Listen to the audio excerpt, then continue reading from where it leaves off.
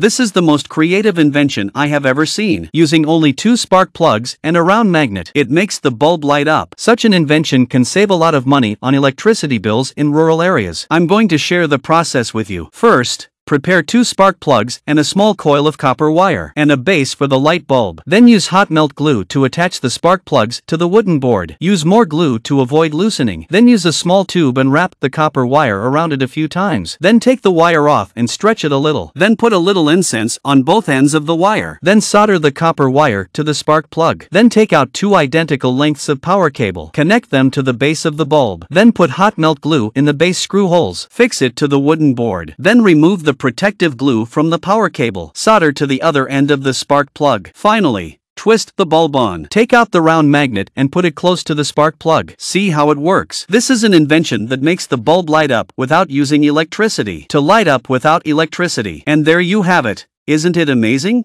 If you like it, share it with others.